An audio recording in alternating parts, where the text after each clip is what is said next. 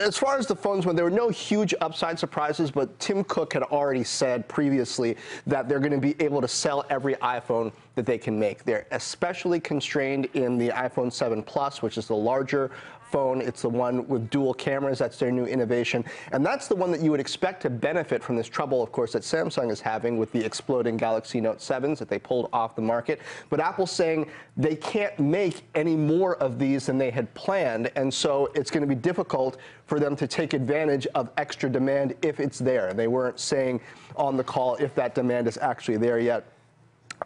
They said they expect to come into supply-demand balance on the iPhone 7 by the end of the holiday quarter, but they're not sure about the 7 Plus. So really, the benefit for Apple, if there is some from Samsung's stumbles, is likely to come after the holiday quarter. Maybe this cycle will have more legs than it would have afterwards for this phone. The average selling prices, Apple said they expect to come up to last year's level. Margins expected to be good. So overall, and there's expected to be revenue growth again in the holiday quarter versus last year, which of course was their strongest quarter ever. Did you buy what Tim Cook said about China? Because we saw a sharp decline year on year in China, which includes Taiwan and Hong Kong, down 30%. And that's a sharp contrast to what we saw a year ago in the quarter. He said something to the effect of, 2015 was a huge upgrade cycle. So everybody was upgrading. So now we're just getting back to normalized rates. At the same time, you have UBS's Steve Milanovic in a note saying that 80 to 90% of high-end smartphone users in China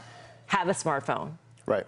So what do you, No, I don't entirely buy it, because what we're seeing overall out of China, and we see this in Qualcomm's results, we also see them in Intel's results and some other makers, is that there's a trend toward the mid-range and even the low end in China right now. That's not to say that Apple's doing really poorly at the premium end. It's just saying that the premium end opportunity right now isn't as big as it once was, because again, those folks have phones right now. Maybe the upgrade cycle isn't in full gear right now. So the question is, does it come back?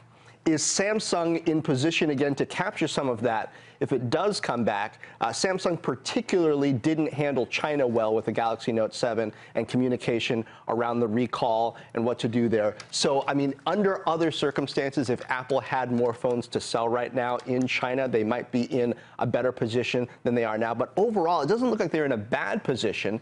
They're very stable. Average selling prices are up. Margins are at the high end of the range. They're projecting growth for the holiday quarter.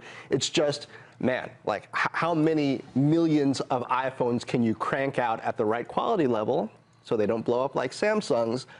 They're firing literally on all cylinders. They could just use some more cylinders. Hey CNBC fans, thanks for checking out our YouTube channel. Here you're going to find videos packed with all of the information that you need to be smarter about your finances. You can subscribe by clicking right here, and click on all the videos around me or the I right here to watch the latest from CNBC. Thanks for watching.